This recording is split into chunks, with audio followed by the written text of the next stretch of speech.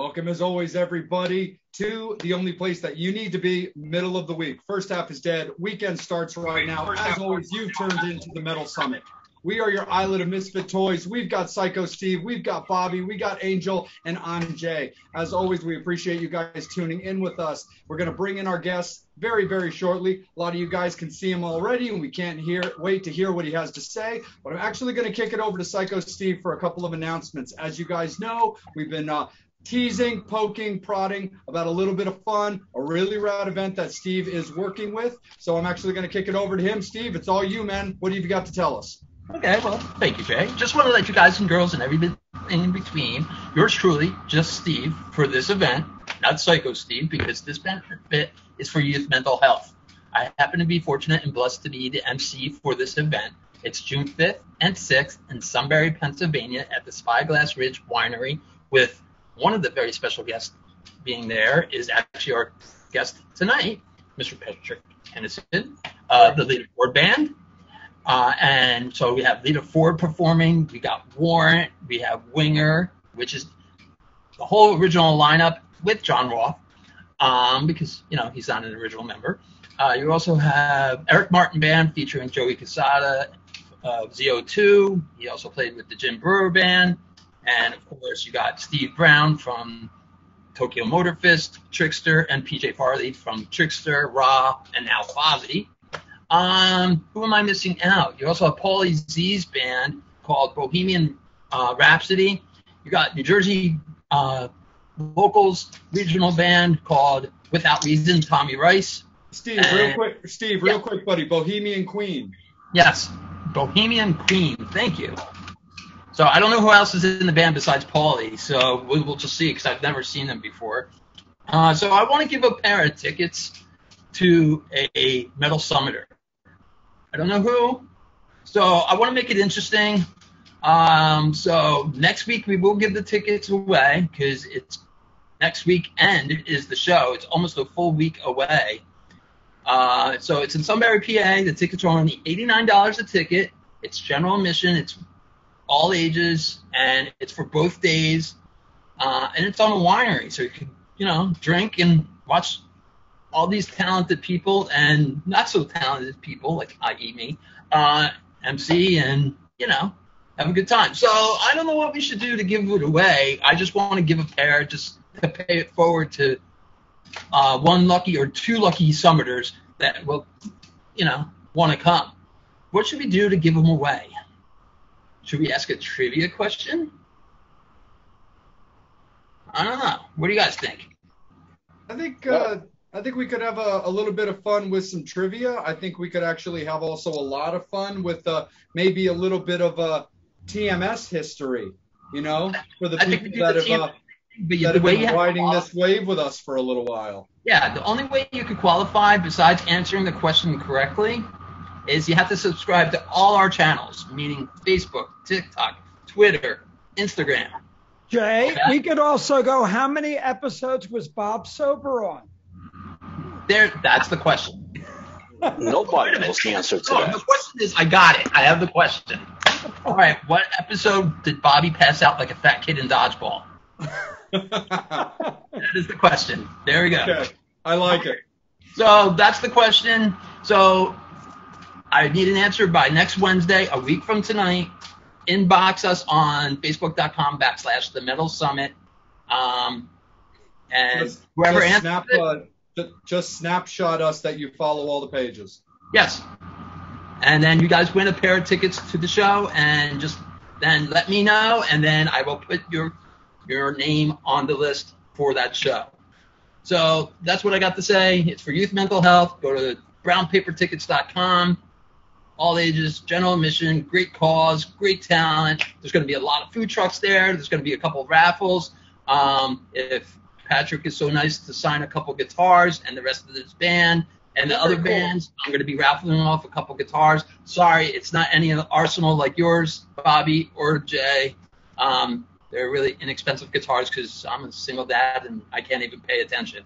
So I just bought a little inexpensive. I bought a Squire and I bought a little Ibanez just like I said, it's not meant to be played. It's more to be displayed. Of course. There you go. My whole thing is get it signed by everybody. You can get it signed by any of the Metal Summiter guys that are out there. Look. Right. And the other thing, Steve, not to butt in, but we do have a special guest introducing Winger before they go on, who is Tony Coelho, former congressman from California, author of the Americans with Disability Act. Tony would be happy to sign it if you're there. You get the guitar, bang. We'll do that on Sunday. There you go. Absolutely. Happy So that's what I got. to make those fans' day. Exactly. So go ahead and introduce our guest, Mr. Oakley. Will you please? Absolutely. Again, so super stoked to have this guy. I've gone back with all kinds of different projects with him. Seen him many times with Lita. Super duper stoked about everything that he does with Heaven Below. It's absolutely fantastic. Thank you so much, Patrick. Mr. Patrick Kennison, thank you for joining us. Woo! Thanks for having me, guys. Hell yeah. Absolutely, man. Well, the first thing is I really got to jump right into this because you put it up on your social media. Bobby Rock's put it up on his social media. You are slinging in rehearsals for live shows. Start right off with that, brother. How does that feel? Dude, it is so therapeutic, cathartic, all those fancy words. We don't even know what they mean. It's awesome. Lita shows up. People think, oh, this is legendary person. She is the ringleader of making us be like, holy shit, let's get out and kick ass. There's no whining over there. Lita shows up and says, okay, let's fucking go fuck everybody up now. People are tired of being on their couch. So she gave a speech before we started rehearsing that gave us goosebumps, and we cranked up and just been going at it for 8 hours a day. Wow. Man, awesome, man, for sure. So, of course, people are going to be, very, very familiar with like a lot of fantastic songs, her catalog, the hits. You often duet with her when it comes to Close Your Eyes Forever, her duet that she did famously with Ozzy. Is there anything you can tell us about maybe a song or two on the set list that's maybe new or just something that you are now really hyped to just be rocking out on stage? Yeah, there's something really killer. I don't want to give too much away. We're not jumping into the new album just yet. She has such a back catalog. There is some Alice Cooper, Lita Ford related material that rears its head. And I can say I get so excited when I play it, I have to check myself and say, okay, keep playing. Don't fuck up. Keep playing. So I think people are going to get excited. It's a flashback, but it feels new. Awesome, man. 100%. That is super duper rad, Patrick, for sure. We're going to bring the boys in right away. Bobby Dreyer, I'm actually going to kick it down to you, man. Oh, okay. So a couple things. One, thank you. So you and I have a close relationship with a good friend, and I'm going to drop his name right now because I love Mr. FU-tone.com, Mr. Adam Reber. Thank you, brother, for doing all this shit for us. But you keep Patrick rocking, you keep me rocking. But the other thing you and I have a connection is Bobby Rock played drums on my first two albums. Whoa! Yeah, so I recorded my first album, a lot of it up at Neil Zaza's studio up in Akron.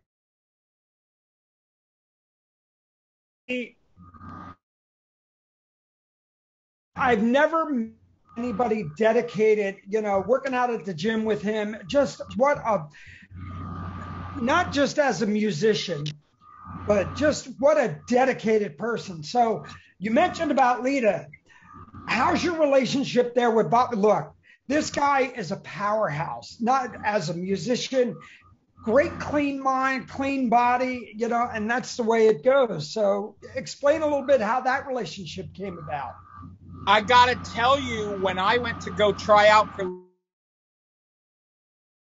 I was excited to play with Lita. When I found out Bobby Rock was on drums, I'm a huge Vinnie Vincent fan from when I was a kid in elementary and middle school.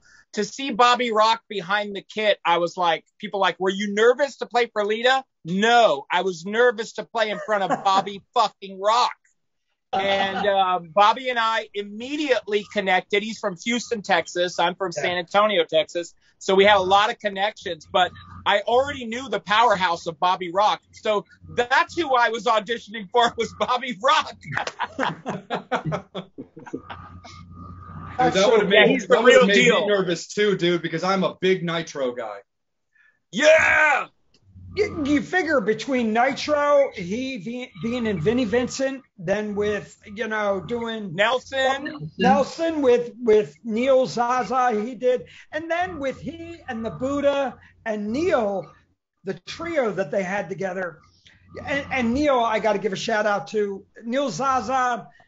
Tremendous. When I heard you were coming on, I'm going, wow, what a great fucking band. I mean, the way Lita's the shit. Yeah, when Bobby plays drums, I mean, there's no way, you have to play badass. He's up there with people like Mike Portnoy, stuff like this. He really is. Before people knew about Dream Theater and Mike, people knew about Bobby Rock. It didn't matter if it was hair metal or whatever. The guy can play anything. An incredible musician, great band, and it's great you're going on. Now, one last question. Is Lita digging in? I know she's got an archive of shit, but does she pull any Runaway stuff out? Absolutely. We got a couple of Runaways tracks that come out once in a while. And even at soundcheck, I'll go into a couple little riffs and we start playing it. And, sometimes they make it to the set. And so there is a couple old school hits from before some of us were born, Man. Hey, for sure. I was at M3 my hair a few years ago, brother, and with Cherie right on the stage. Wow. That was definitely That's crazy. cool. We're doing M3 again in July. Yeah, man. I will see you I'll be there. for sure. Yeah, we are definitely excited for that. I think it's about time to bring in our ever-beloved Jew for you. Psycho Steve, let's hear from you.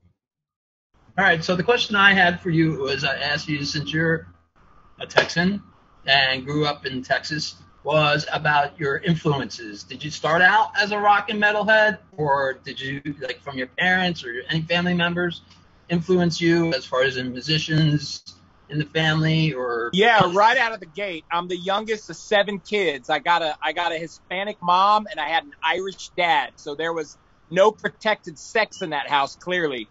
I rolled out in the 70s, and I had 6 older brothers and sisters. I remember hearing Led Zeppelin, AC/DC, Rush, Cheap Trick, Kiss.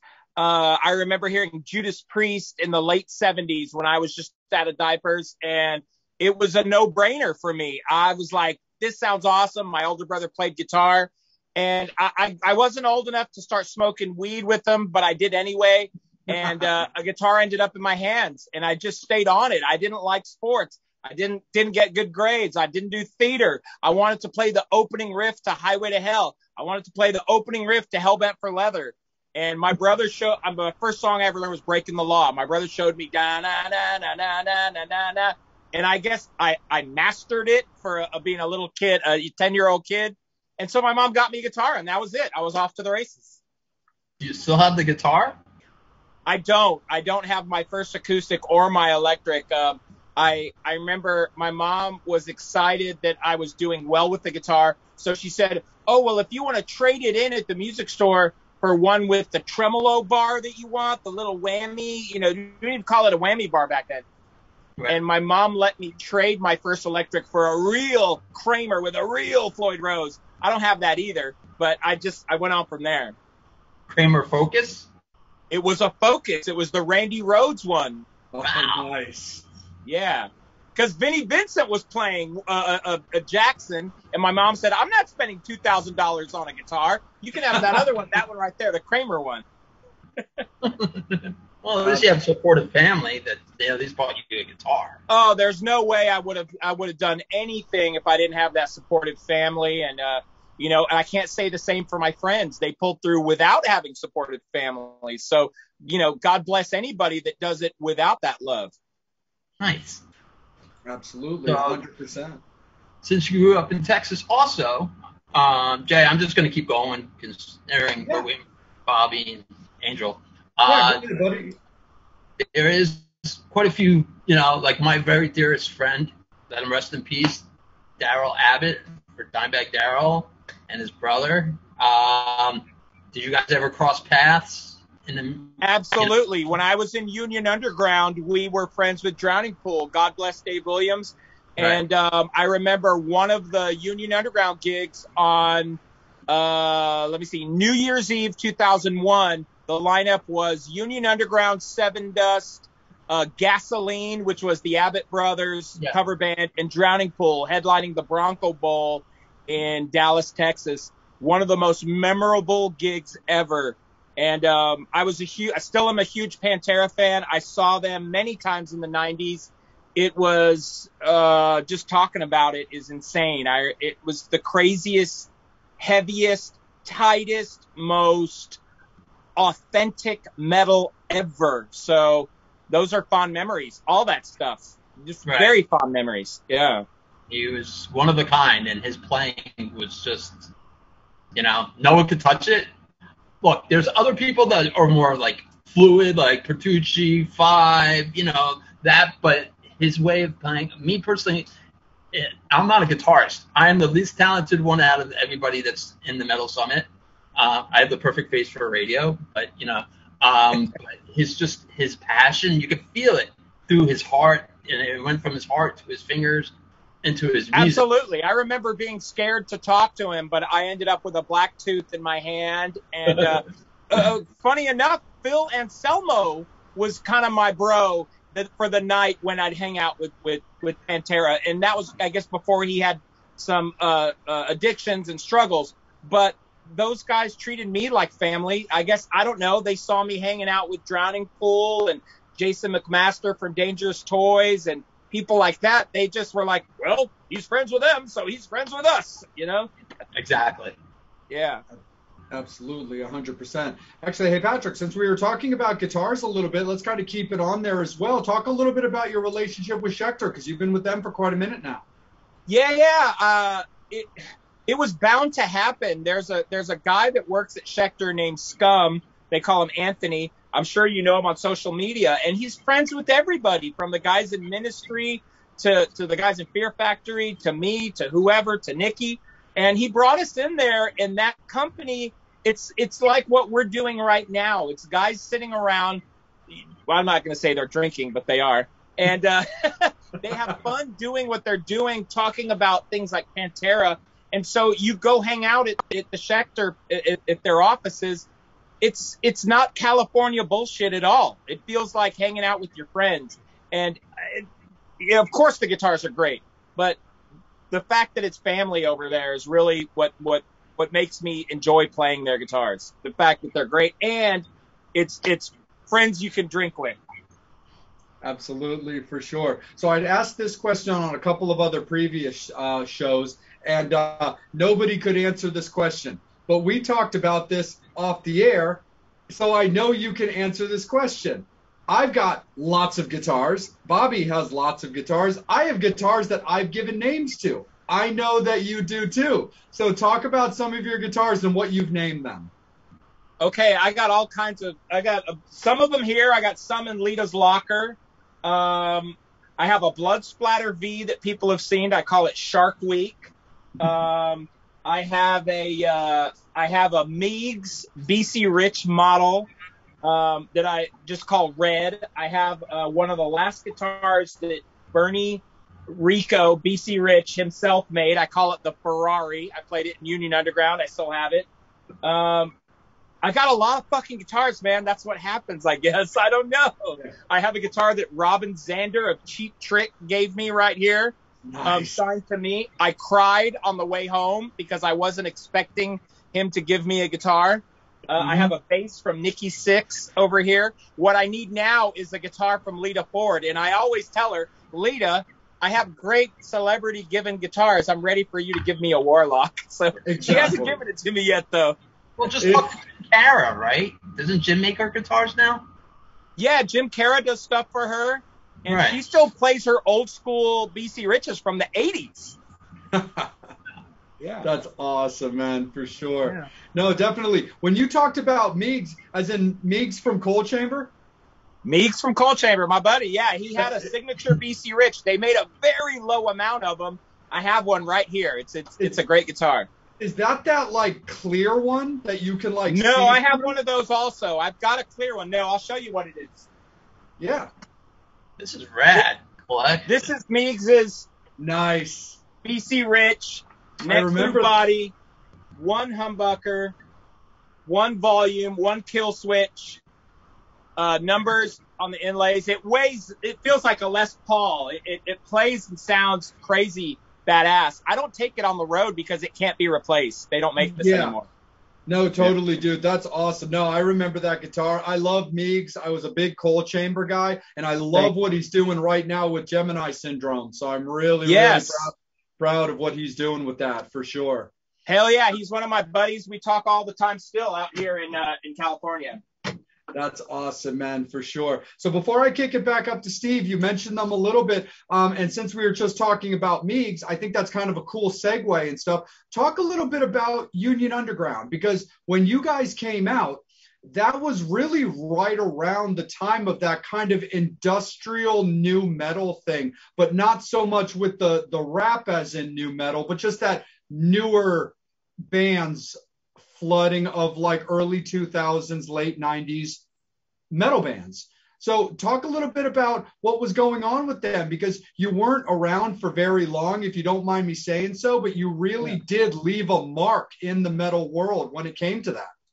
Yeah, it was a weird time. It was the end of the 90s. Bands like Stabbing Westward had hits. Static X was coming out.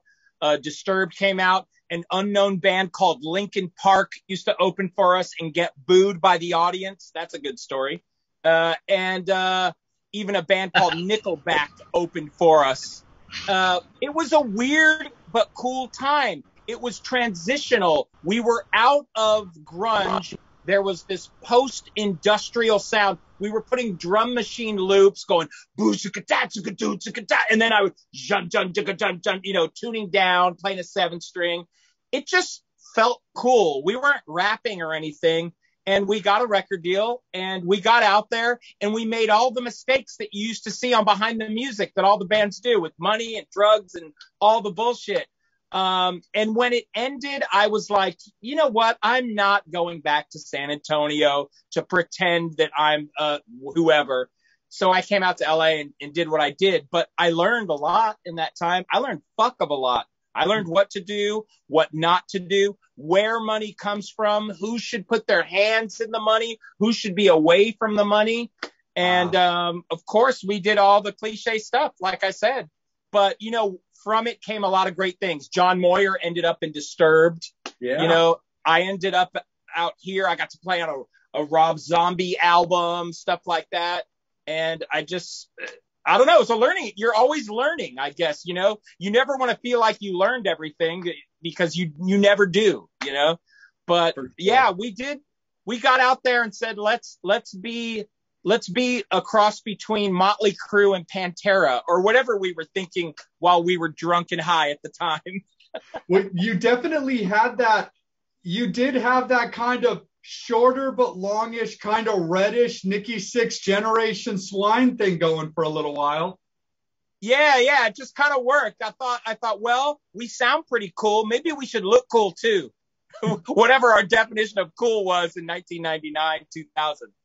No, totally, brother. Well, that record, you put that up on social media recently, because didn't you just get that Rob Zombie record recently for your contributions to? Not too long ago, yeah, probably. Well, before COVID, probably a year or two ago, yeah. Gotcha.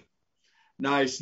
And before I kick it up to Steve, there was, from my understanding, plans of you and the guys playing like a one-off Union Underground show, with the whole record being played in its entirety, that was squashed by COVID. If that's the case, that was the singer. The singer of the band revamped it. I walked away from it. Moyer walked away, and he just kind of like an orgy, like what the orgy singer does. He decided he was going to do it, and I wasn't a part of that. But I guess it got squashed, or they didn't do anything with it, from what I heard. Gotcha. Yeah. Oh, okay. No problem. Well, fans, stay with us. We're working right now to get Bobby and Angel back on. So it's myself and Steve rocking out with Patrick as that storm kind of swept through and put us into a little bit of Hurtsville. But we're still here, and we appreciate all you wonderful metal summoners rocking out with us. So, Steve, let me kick it back up to you, my good sir. All right. So we mentioned a bunch of bands and everything. The question is, what was your first concert? My first concert was very, very important. It was Iron Maiden in Wasp, March 5th, 1985. I went to that. I was already into Wasp and very much into Iron Maiden. I had no idea that concerts were like that. My mom would have let me go to concerts before that because she knew that everybody smoked weed. So, you know, she waited till I was 12. I guess when you're 12, you're allowed to smoke weed. And I bought a Wasp shirt. I remember my mom gave me $20, which at the time, I thought that was like $100. My mom actually gave me $20. And but most importantly, that was it. My brother still tells the story to this day. He says, I was stone-faced and my eyes didn't blink and I didn't say anything because I was just in awe of Blackie Lawless drinking blood from a skull, playing I Want to Be Somebody. I was in awe of Aces High was the first song from Maiden. Eddie came out at the end. This Eddie walked around on stage. I'm like, what the fuck is this? That was it. I'm off to the races after that. So 85, let me see. So who was in the band? That was Chris Holmes, of course. Blackie Lawless. Randy Piper was on guitar. Randy. And Steve Riley was already on drums and on the shirt. Yeah. Wow. So that was around Electric Circus era. No. That's the first album. It was I Want to Be Somebody, Love Machine. Oh, wow. Yeah. Because Stephen Riley had left Keel because he just really was feeling this opportunity with Wasp. And I talked to Stephen not that long ago during COVID, and he loved his time in Keel. There was just something about that visual and that Wasp opportunity that he couldn't say no to. But yeah, that was Steven with Randy and Chris. Yep, absolutely. Yeah, and people were smoking a lot of weed at that show. I remember as a kid, I was like, this smells like my older brothers and sisters' room, only in a bigger place. Patrick, did you get hit with any of that flying meat? I didn't. My seat wasn't close enough. I think I was in the mezzanine or something that they called it. But I saw it. I saw all that shit. And I hung on every word that Blackie said and every word that Bruce Dickinson said in between every song. Oh, that's wild, man. For sure.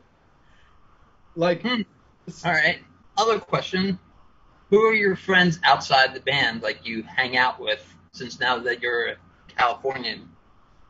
Like, yeah, I hang out with a ton of musicians, of course, but you're talking about people I don't play with? Yeah. Yeah. Or in the music industry, but don't, or they could be like a rarity, like a celebrity. Like, for example, if you're friends with like Patrick Dempsey or something like that. Yeah, there's wonderful people. Dee Snider moved near where I live, and we do shows with Dee Snider. I haven't run into him yet, but my roommate has, and I'm always like, make sure to tell Dee that you live with me. I tell my roommate that. And Dee Snider is one of the smartest, most smart, rebellious guys. If you remember back when the PMRC in the 80s and all that. Yeah. He's one of those guys, when you hear him talk, you're like, oh my God, that's what I want to be. I want to be that smart and that rebellious. I would be like him, but I'm not quite that smart. But I am that rebellious, damn it. He's a great guy. I have a few actor friends. I have other guys, the guys in LA Guns, stuff like this, the guys in Disturbed. I still talk to all those guys, I see some of the Linkin Park guys out here, stuff like that. Now, you said LA Guns. Now, we have to... Which one? Those the LA Guns? Well, I'm friends with Tracy and Phil, but I am friends with Steve Riley also, so I guess I'm in the middle of everything. Gotcha. You're Switzerland. I am. Absolutely. To be honest, I kind of fall into that too, because Steve has been very good to me over the years, Same with Scotty Griffin from when he was with Steve and Phil. If they're falling on the same night, for example, honestly, I'm going to be at Phil and Tracy because I actually have a personal relationship with Ace and Johnny. There you go. Exactly. Yeah. Like I've only brushed up against Tracy, and he's been nice to me, but I don't really have a relationship with him. Phil's always been nice to me, but I have a real relationship with Ace and Johnny. So that's where I land. If you're going to force me to take a side, I'm going to go Phil and Tracy because of my buddies, because of my close buddies. That's exactly where I'm at. I'm on the same boat as you. Same thing. I love Steve, and I'll always give him a hug. God bless him, and he is definitely a legend. But yeah, I'm with the boys also. Yeah. I'll give him props. He played with Steppenwolf. I didn't even know that. There you go. All right. So the other question is, I'm a bit of a car enthusiast. What kind of car do you drive? I drive an SUV. I drive a Mitsubishi SUV, an Endeavor, because I can fit my guitars and any gear I need in it. Does that the older I get, the more I want a big vehicle. I don't want a small vehicle. Maybe that's the Texas in me. Yeehaw. You know? Of course. Would they call it suburban down in Texas? Like a something limousine? I don't know. I've been away too long, I guess. All right. So another question is, we all know you have a girlfriend. She's also a musician. Did you meet her at your show, or did she meet you at your show? No, we didn't meet each other at either show. I remember we saw each other at NAMM, and we had mutual friends. And the Texans always end up talking to each other. And I thought, man, she's so hot. And then I saw her play, and I said, gosh, she plays so badass, too. And we became friends first before we had anything plutonic or whatever the fancy word is.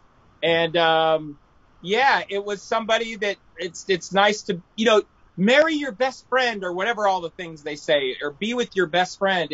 And it just made sense. Right on. Yeah. That's really, really cool for sure, man. So we are live. We are getting people asking questions. Do you want to take a couple of them, Mr. Let's Oakley? take some questions. Yeah, definitely. Thanks a lot, Psycho. I was actually just reaching out to Angel, be like, hey guys, because our mates are still with us, they're just not on here. So I was like, guys, if you could hit me and Steve up with some questions, let's get Patrick some questions. Hell yeah.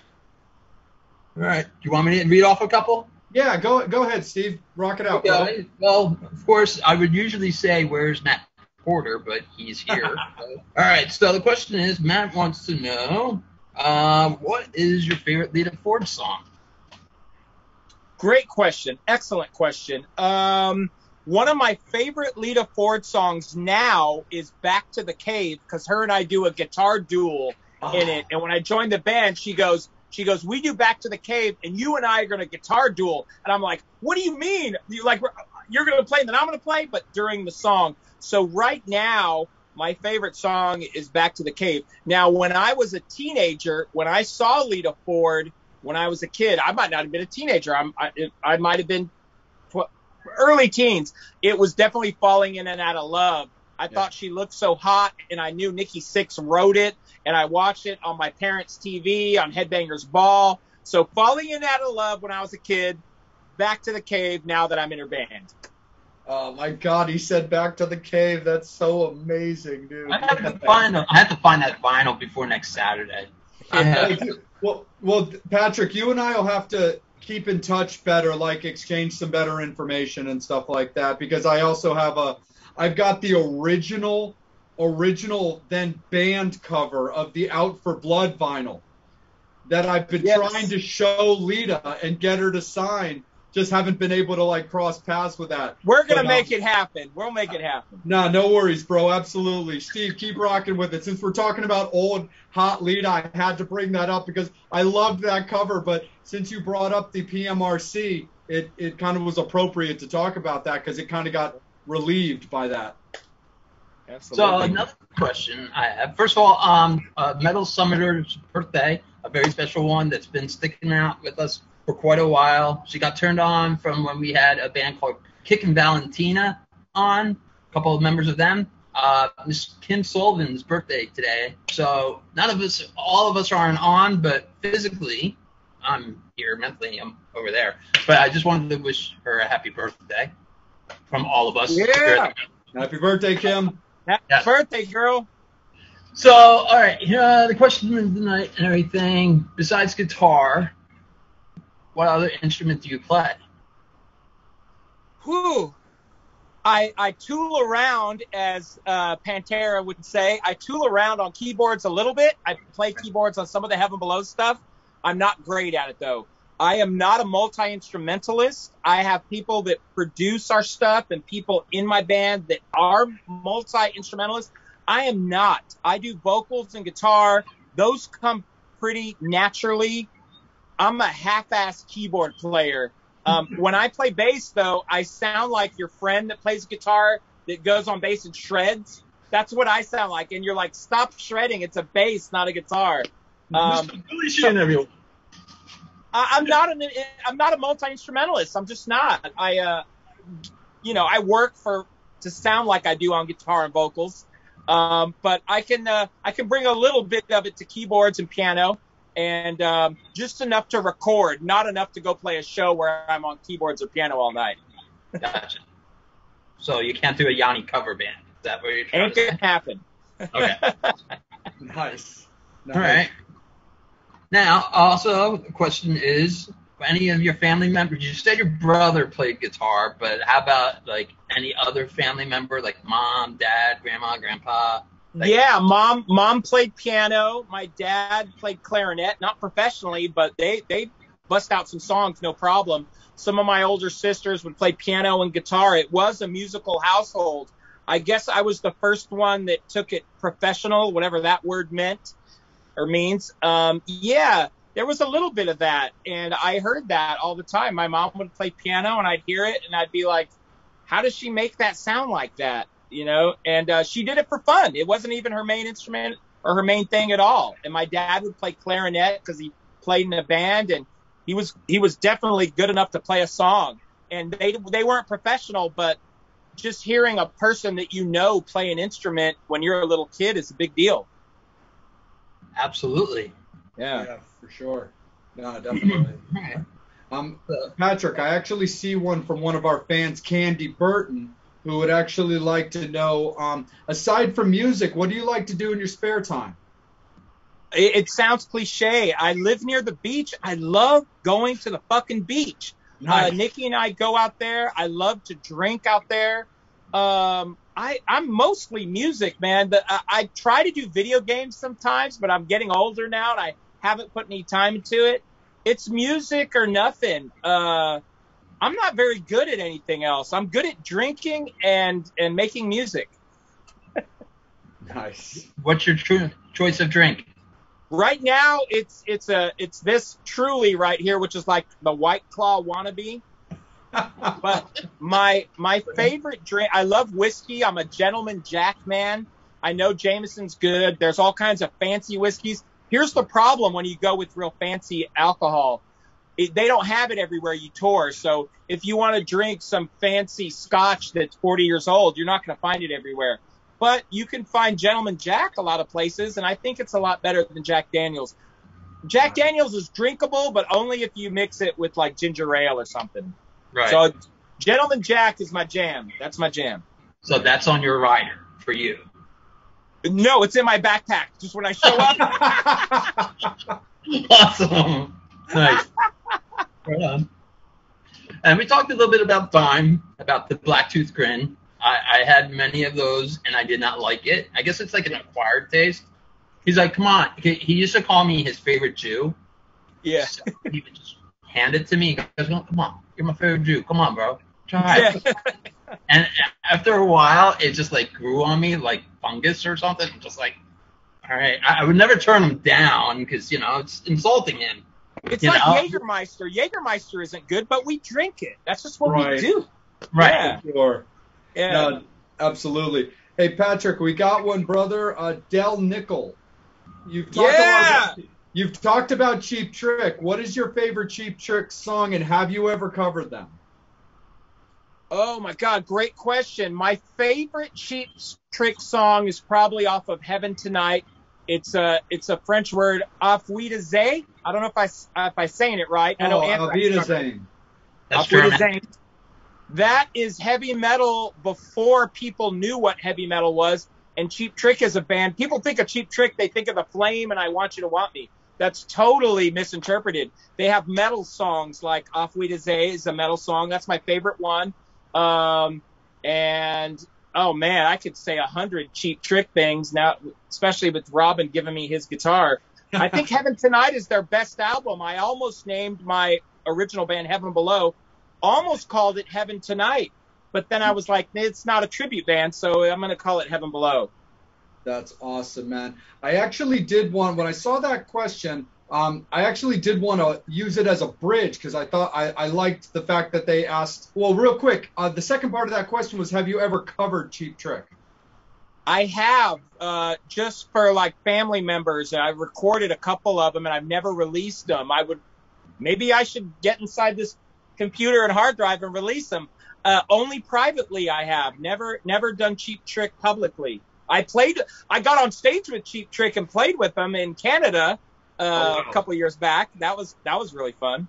Yeah. Oh, that's awesome, bro. So I thought when I saw the question about covering, it was kind of like a perfect bridge because you've got 3 fantastic albums with Heaven Below, dude. Like, I absolutely love what you do. It's fucking great.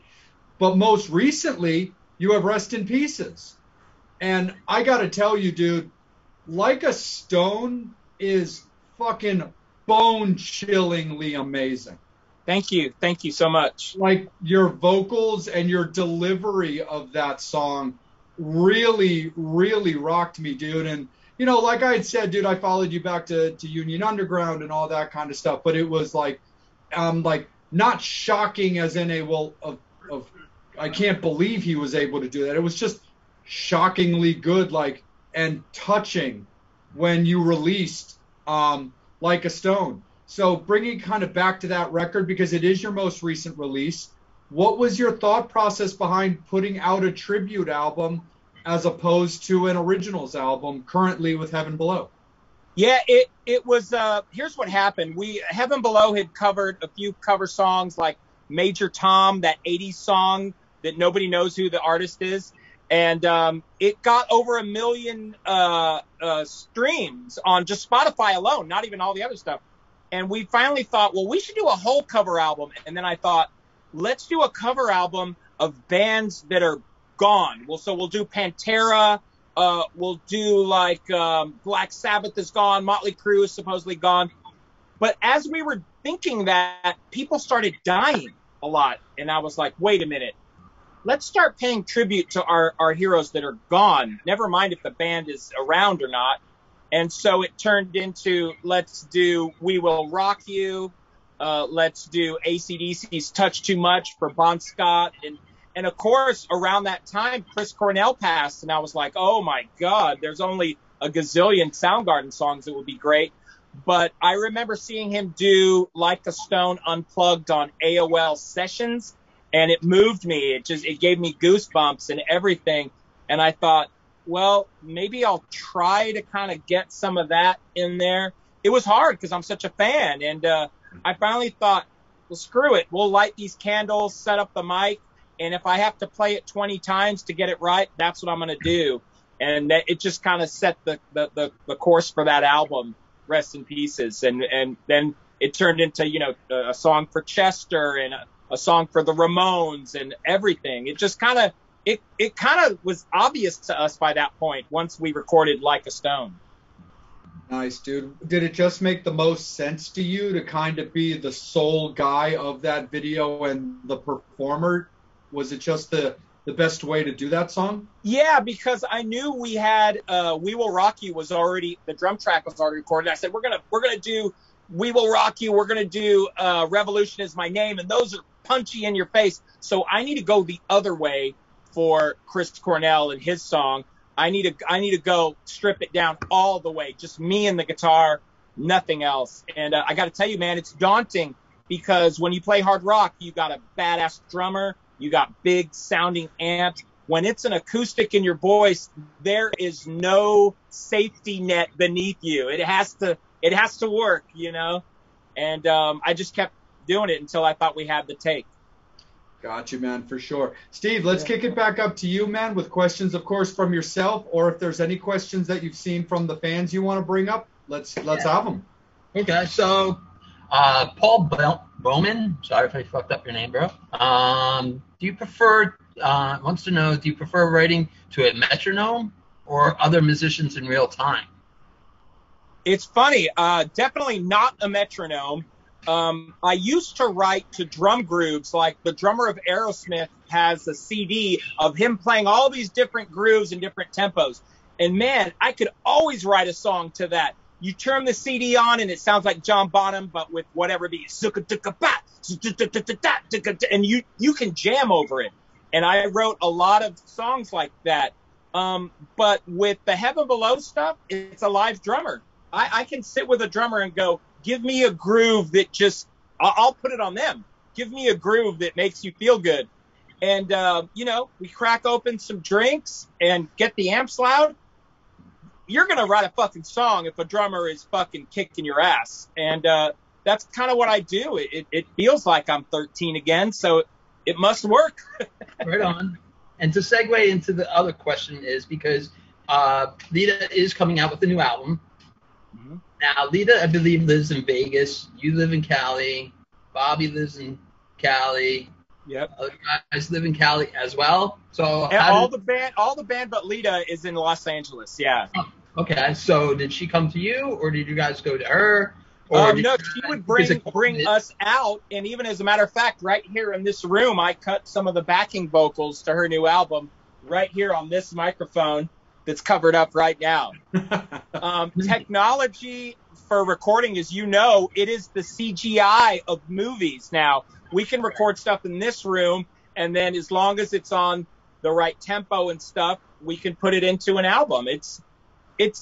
I can't believe that I lived to see it go this way. You know, I started when I was a teenager. It was still reel to reel, you know, with 50,000 microphones. Cut it, splice it, tape it. Oh, we had guys splicing. I watched the Union Underground album was recorded right in the middle of all that. It was like analog's done. This is Pro Tools. This is it was a amalgamation of everything. Yeah. Right. When I first started on radio, we did reel to reel recording and stuff like that. And I learned at college. I went to UConn and the Connecticut School of Broadcasting, and they're like, "Oh, you need to learn how to do that." So they're giving me a sharp object. I'm like, "You realize I am Psycho Steve? You really want to give me?" Okay, here we go. And I was like, "Oh," yeah. I'm like all nervous and everything. They're like, "All right, you just have to do a 60-second spot." And I'm like, "Can I just write it and just do one take?" And they're like, "You can't." I'm like, "Yeah, you can. Come on, it's me." And but it gave you an appreciation. You have the appreciation like I do now. I'm like, holy shit. I have something that can sound exactly like my Marshall stack, but maybe better, and it's right here. You're like, wow, a JCA 800? I'm going to use that. And yeah. Right, absolutely. yeah, exactly. Absolutely. Nice. So, all right, here's another question. I never asked Lita this when I interviewed her, but I'm going to ask you. Before you, with Nikki and everything, was there any interested in dating Lita? Well, I'm just as guilty as you are of that same poster that was in your room. I think I had that same poster. But I got to tell you, when I got the Lita gig, the first vibe I got from her the day I auditioned, which I put the audition video on my Facebook with her permission, I got the big sister vibe right away. And I was like, this is comfortable. She feels like my big sister that's toured the world and done all these legendary things, you know? Right on. So I wouldn't even want to mess that up, even if I did feel differently. And I just roll with that. She's somebody I can text and share stuff with like that with. And It's definitely the big sister vibe. Awesome. Nice. Yeah. Cool. That's awesome, for sure. Steve, I'm actually going to jump in right quick, man, just to take us onto a quick little break, because at this time of the show, Patrick, we always just thank a little bit of our sponsors and the people that back and improve and help us out with our show so we can keep bringing on artists like yourself to get to rock out with us every single week. So for the record, with us having Patrick here, hey, Schecter Guitars, we got 3 guitar players on this show, 4 with Patrick. One of them happens to be a bass player, i.e. this guy. Talk to us. We would love you. Anyway, we really appreciate all the people that get down with us for sure. So we always want to take a second to thank Bradley, BLE, who's been putting on these fantastic shows, put on one this past Sunday that was absolutely fantastic, headlined by Kick and Valentina, and just released 2 upcoming shows that he's doing, one being headlined by Danger Danger's Ted Poley, and the other one being headlined by Tantric, with Baltimore's own Silver Tongue as the direct support. So BLE, Brad, Angie, Dawn, thank you guys all so much for everything you do. We really appreciate you for sure. We always want to thank Mark and Janet from Rock and Horror Apparel.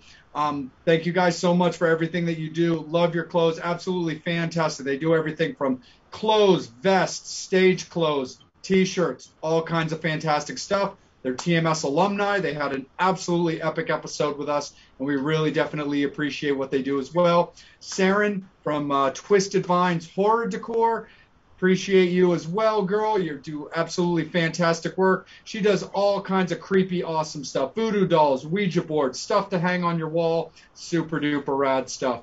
David Rosenfeld from Rosenfeld and Associates, njsmile.com, keeps those pearly whites of Psycho Steve pearly.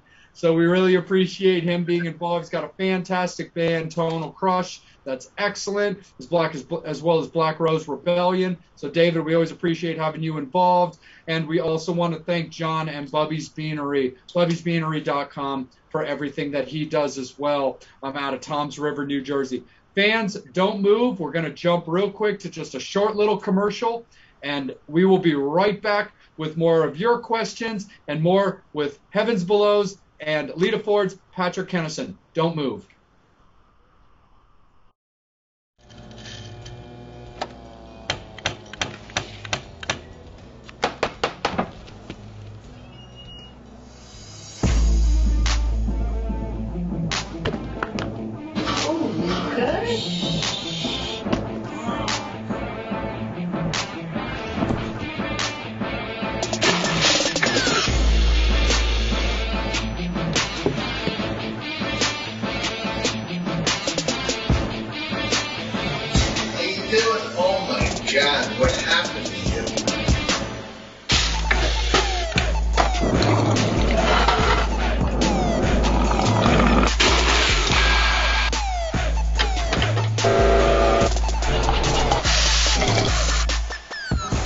You feel better. Have a great day. Sweet baby Jesus.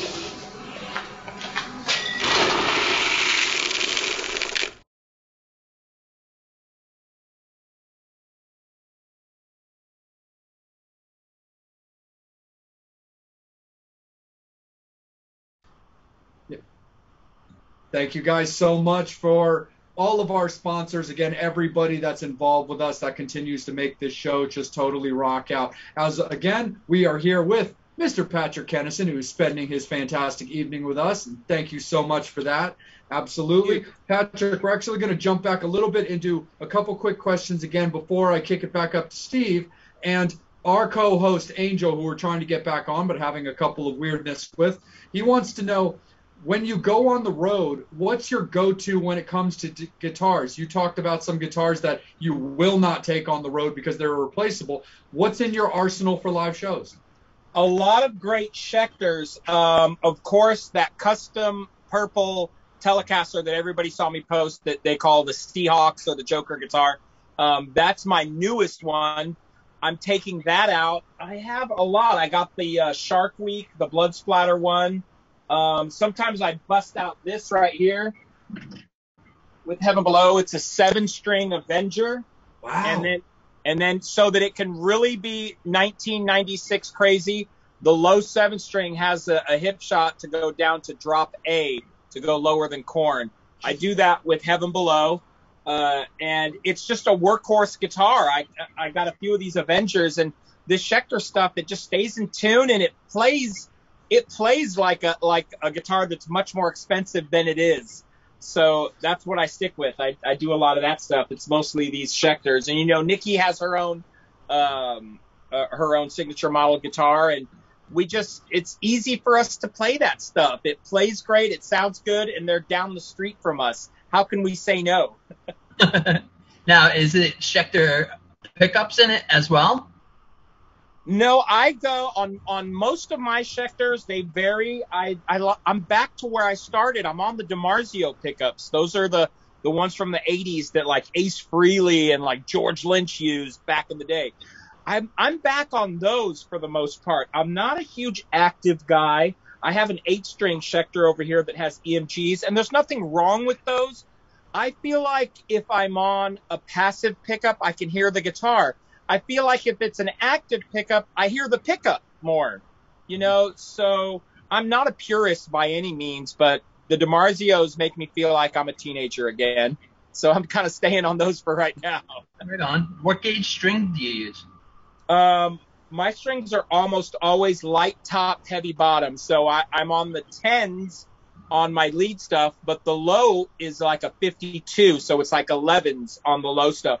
The reason I do that, not that I'm a lumberjack, but I can be heavy-handed sometimes, and I don't want the strings to go sharp when I dig in. So mostly I'm on 10 to 52, light top, heavy bottom. Kind of like a Zach Wild. I think I have Zach Wild, and people do stuff like that. Nice. And how about picks? Medium, heavy?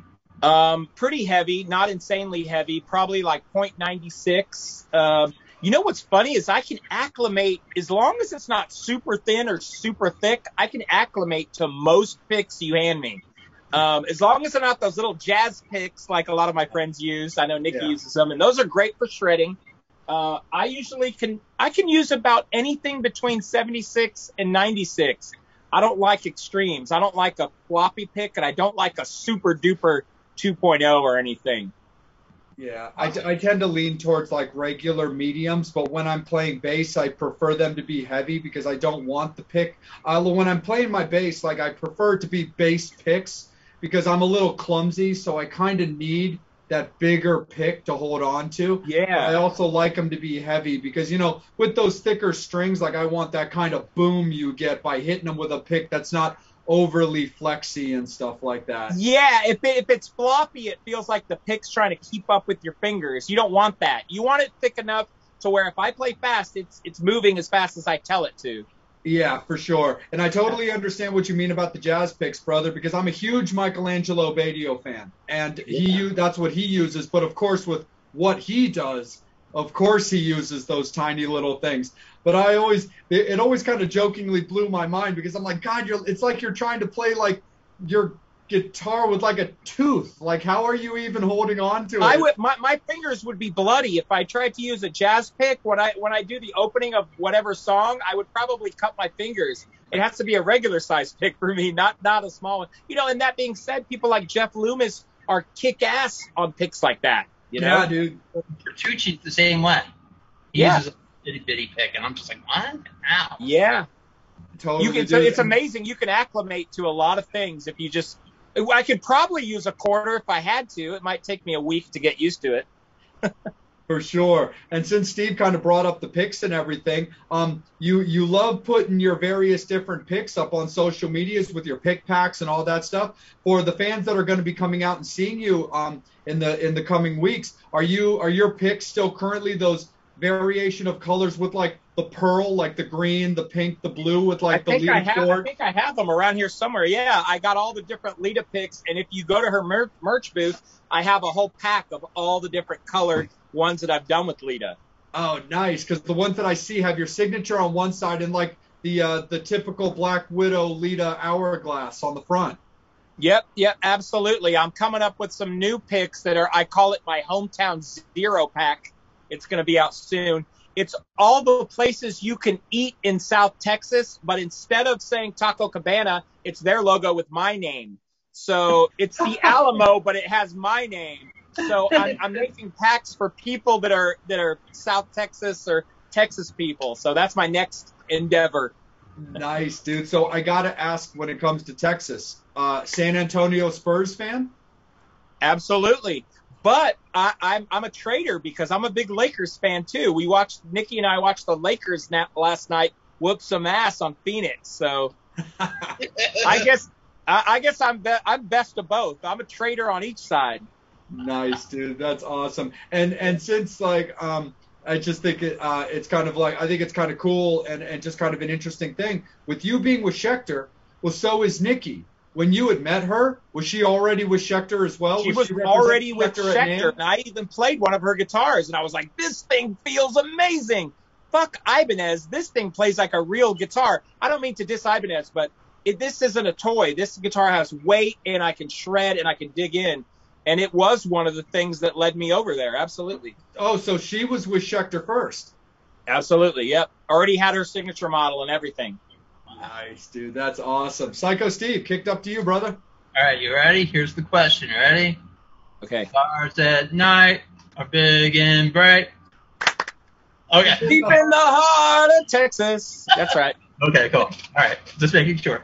I was just remembering that in Pee Wee Herman's movie. I know. I took a picture in front of my childhood home, and it's Right. this awesome big house that looks like the Alamo. And somebody said, "Is your bike still in the basement?" I was like, "Yeah, got me." I went to my childhood home a couple weeks ago. Right on. Whoever my parents sold it to probably should have shot me for being in the yard doing a photo shoot, but they didn't. Thank God. Nice. Okay. All right, so here we go. If you were going to make a super group, you playing guitar or singing or both, who would it be in the band with you? Rob Halford would be the vocalist. Okay, so vocals. We I'm got the Rob. other guitar player. Okay, who else? Wolf Hoffman is the other guitar player from Accept. Wow, okay. Yeah, let's see. Who's on bass? Who is on bass? Bass is Jason Newstead, for sure. Nice. Yep. Okay. And let me see. The drummer, I guess the drummer would have to be Bobby Rock still. That's who the drummer would be. Nice. We would be scary good. We'd be scary good, I think. That's awesome. Nice. Steve, keep rolling with it. But real quick, Jason, Patrick, in Lita's band, you guys still have Marty, right? Absolutely. Marty's our man, yeah. Awesome, man. Right on. Steve, keep rolling, brother. I just was curious. All right, so the question is, since we did bring up Jason, his name has come up a little bit in the news as far as in the whole Dave Ellefson scandal, everything like that. Who do you think would be a good fit to join Megadeth? I know that James Lomenzo was on bass in the 90s, if I remember correctly, or Right. before Dave Ellefson came back. I know he did a great job. I would love for it to be Jason Newstead. Maybe it's too controversial? I'm not sure. I don't know. I know a lot of great guys that could be in there. It's hard to imagine them without Dave Ellefson. So I don't know. And there's so much controversy around it. It's like, how do you fill those shoes without everybody saying, "Oh, you're the guy that didn't get in trouble," or I don't know. It gets emotional, which is part of the problem, I guess. Totally get it. Yeah. 100%. Now, pre-COVID and everything, you guys were supposed to go out. It was supposed to be Lita Ford, Ace Frehley, and Alice Cooper. Yep. Right? Yep.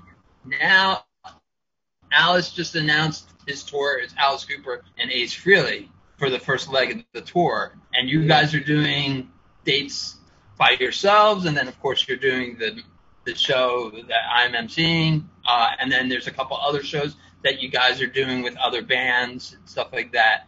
Do we foresee or anything signed with George? Because George is still managing Lita. Yeah, George is still doing it. To my knowledge, the Alice Lita thing is not off the table.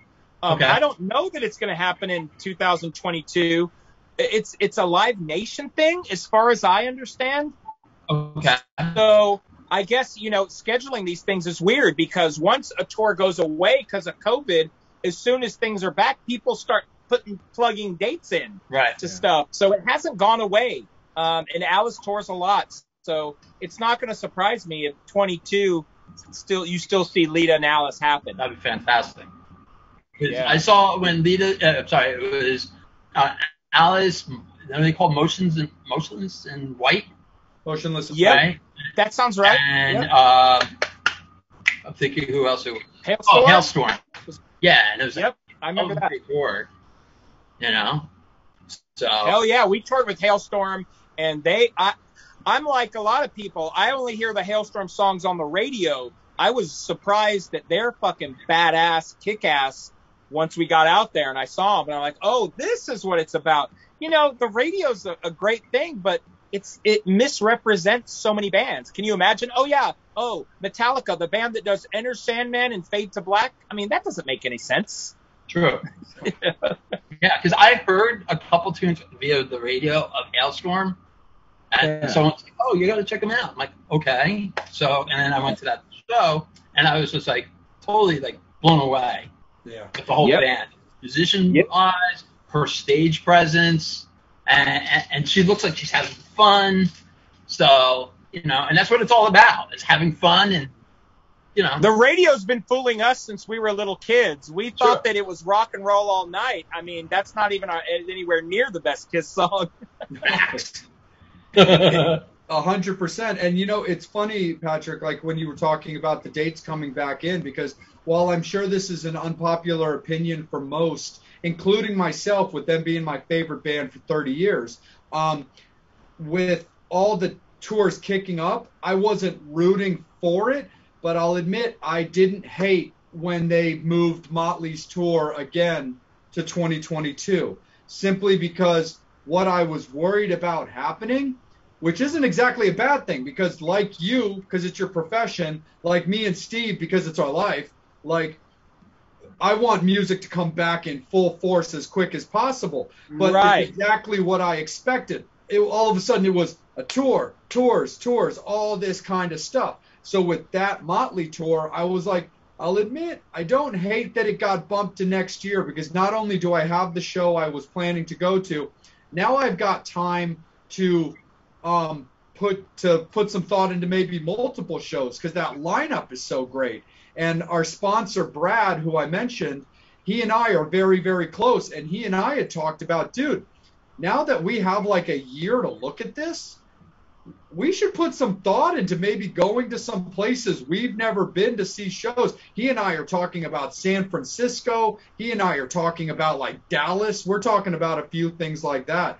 But so I know that my not enthusiasm at the expense of sounding like a dick, but my like, okay, because all these tours popped on, this big one I really want to go to now no longer clashes with everything.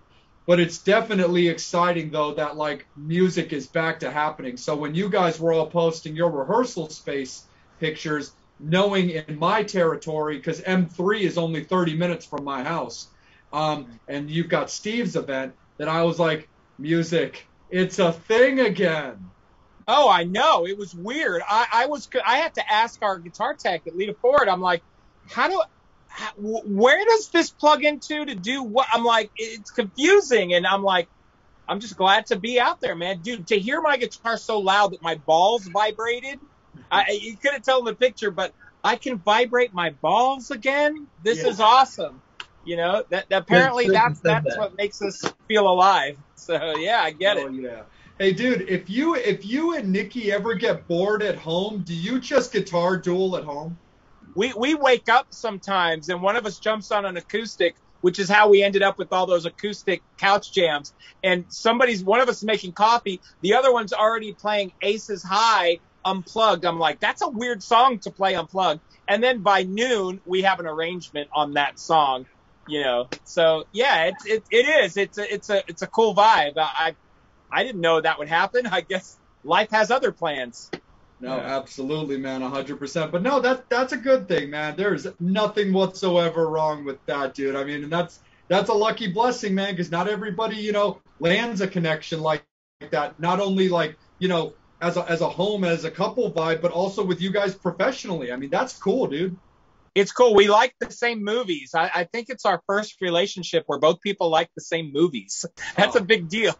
We watched The Joker last night, and we're like, God, this is such a fucking dark movie. It's so kick-ass, you know? That'd be a huge thing for me, dude, because I'm a horror just lunatic, man. So if I am lucky like that I can score a horror fan, then I can't say that that's a bad thing, brother.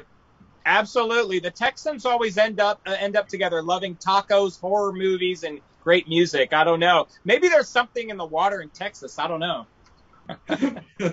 Absolutely. The stars at night are big and bright here in the movies. Like, yeah. Psycho, it's back up to you, my good dude. What was the first song that you learned on guitar? It was Breaking the Law. My older brother showed me Breaking the Law from Judas Priest. My second was Red Hot or Breaking the Chains. It was either Cruise Red Hot or Dawkins Breaking the Chains. And I learned the solos on that. I remember We're Not Gonna Take It. I could play the solo on that when I was a kid. Wow. Yeah. That's freaking rad. Yeah. Right. So, let me see if any metal summoners has any more questions. Yeah, man. And once again, everybody, thank you for putting up with our half-ass show due to the weather. You know, Angel and Bobby have been trying very diligently to log on. Sometimes, you know, technology can be your best friend or your worst enemy. So, everybody, thank you for sticking it out with just Jay and me. And, of course, and Patrick, this is not a representation, brother. But we really hope you're still having a good time because we love talking to you, man. Hell yeah. Thank you for having me. Of course. I love it. No, definitely. While Psycho's taking a look at some fan questions just to see if we've got any, I got one for you. 4 of the members of this show are also tattooed like you are. What's your first one?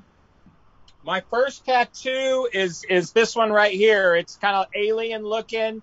It's kind of a skeleton thing.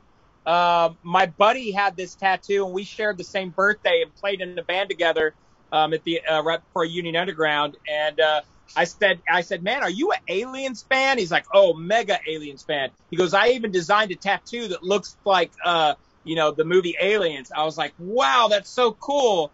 And then a week later, he's like, I can't play on May 17th. It's my birthday. I said, me neither. It's my birthday. And I always bugged him about that tattoo, and he finally gave me the artwork, and I got it. So that was my first one right there. Nice. Wow. That's awesome, brother, for sure. Any plans to fill up your arms a little bit, or are you just kind of want to. I'll be honest, you guys. Never mind the fact that COVID crushed so many things. Tattoos are expensive as fuck, especially if you live in L.A. Oh, yeah.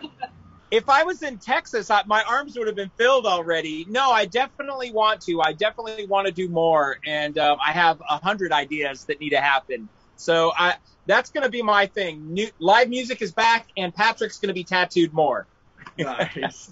That's awesome, man. You should set something up with like Lita, where it's like, come on, let's just go do something. Yeah, absolutely. I think that'll probably happen. Nice. She's pretty inked up too, right? Yeah. He is. He's got some really cool stuff on there all the way down. I haven't gone to my forearms yet, but I'm going to join the ranks with you guys. It's coming. Absolutely. Oh, she's got the big widow's. The widow thing. Hourglass, right? Big and pronounced on her arm. Absolutely. Hell yeah. Yeah, dude, for sure. Steve, anything jump up for the fans? It's a little quiet. But the question I have for you, dream tour. Like, who would you like to go on tour with Lita that you would be direct support with?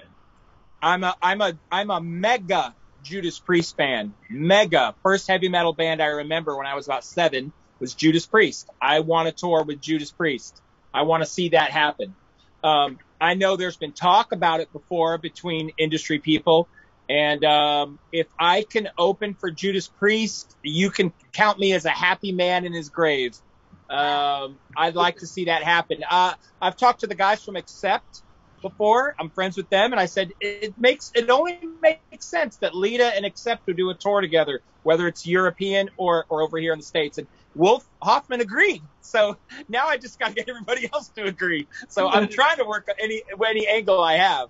I will text Mark Tornillo after the show, and I'll see what I can. Oh, we love him. Talk about somebody that stepped up and made a legendary band stay legendary. Yeah, dude. The crazy thing is, he's a Jersey boy, i.e., Yep.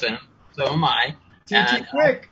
Yeah, so he started in the 80s with that band TT Quick, then did nothing, became a union electrician. Yep. You know, his wife is incredible, if they're watching. Hi, Mark. Hi, Love Sherry.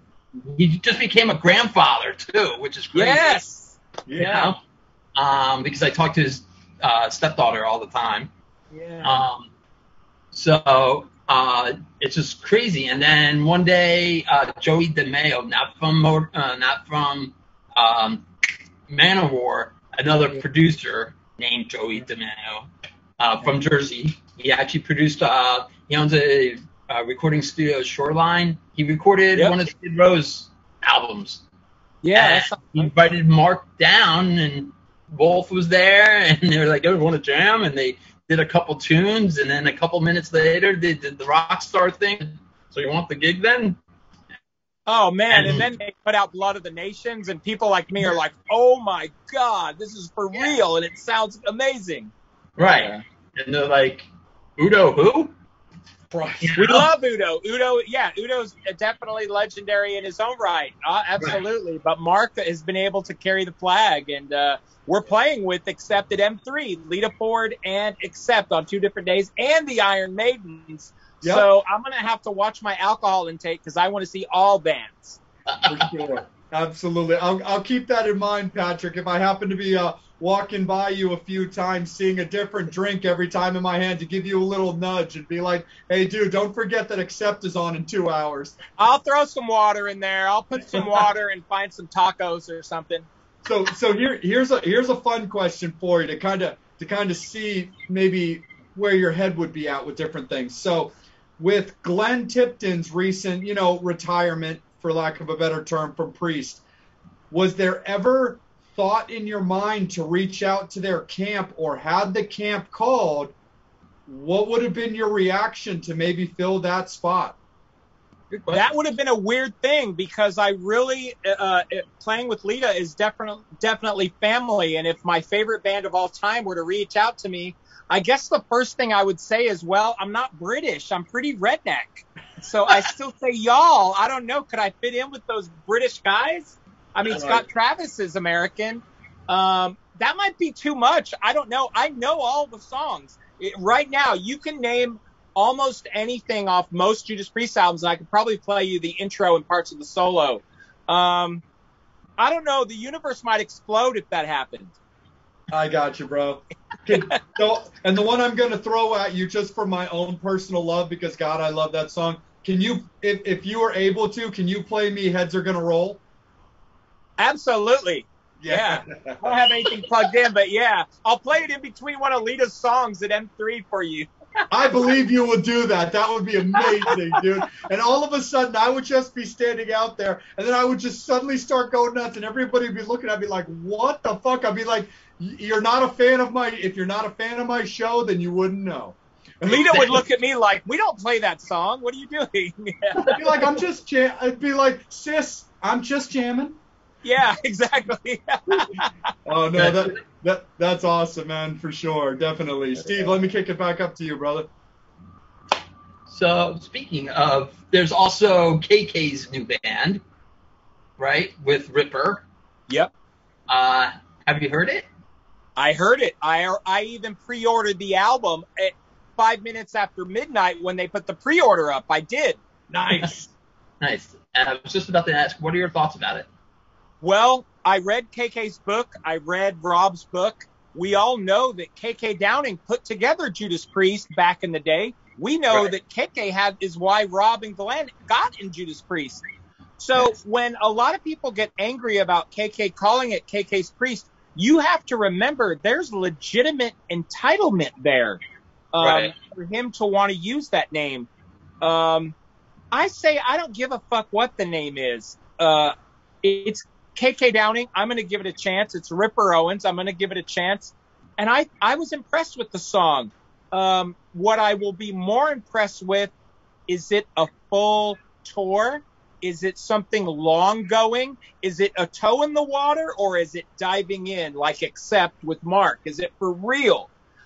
So that's what I'm waiting to find out. I know the internet has people passing judgment. I can't pass judgment. I need to see a live show. I need to see a tour. I need to go to the merch booth and see the merch, everything. Yeah. The jury's not out on that yet. It sounds classic. It sounds heavy. It sounds like Priest. Let's see if it's fixed. That's what I say. Funny thing about Priest, when Halford left the band and they brought in Ripper yep. years ago, there was a tour. It was like the Rock Never Stops tour. It was LA Guns, Firehouse. I went to that. I went and hung out with LA Guns on their bus on that tour. So did I. So and this is when Adam Hamilton was playing with them. That's my boy from Texas. Yeah, of course. Yeah, okay. And I think and Tracy was in the band still, and Tracy and Steve and Phil were making nice. And it was right around the album Waking the Dead, so around 2002, I believe it was. So I'm side stage. I'm watching. I think it was Dokken, and I was just like, and Barry Sparks was playing bass, and this guy Alex Della Rosa, I think his name is, an Italian dude. Alex DeCrossi? Yes. Yep. He was playing guitar. He's from Italy, and he had a very thick accent and everything. And I'm just watching the show, and this dude with like a baseball hat was just standing next to me, and we're just bullshitting. And I had no clue who it was, and I'm like, "Great show, right?" He's like, "Yeah." And Don was pretty on point, you know. And I'm just like, "Yeah," and he's like, "Yeah, I hope I sound that great." And I go on. I'm like, and I'm sorry, who are you? He's like, I'm Tim Ripper Owens. I'm like, I didn't recognize him because he had a hat on. Yeah. No, he wasn't in his stage gear or whatever. And I'm like, what's up, Ripper? Psycho Steve. He's like, good to meet you, Psycho. I'm like, break a leg. And I'm like, no disrespect, I didn't recognize you. And he just sounded freaking just awesome. That night, unfortunately, though, Janie Lane did not have a good night, though, because apparently his inner monitors were all fucked up. So he was just like at the end of, he says, it must be magic. At the end of I Saw Red, he takes them out and he's like, my inner, and what did he say? Inner monitors. It must be tragic. And he threw down and had a little hissy fit and whatever. But I was quite impressed with KK and everything. I read his book and I interviewed him as well. And he's just like so humble, and just so chill. I bought a because he still is abroad. He's still in England. So when Jason and I co-interviewed him and everything, and I had one of my very dear friends who's a huge Priest fan come on.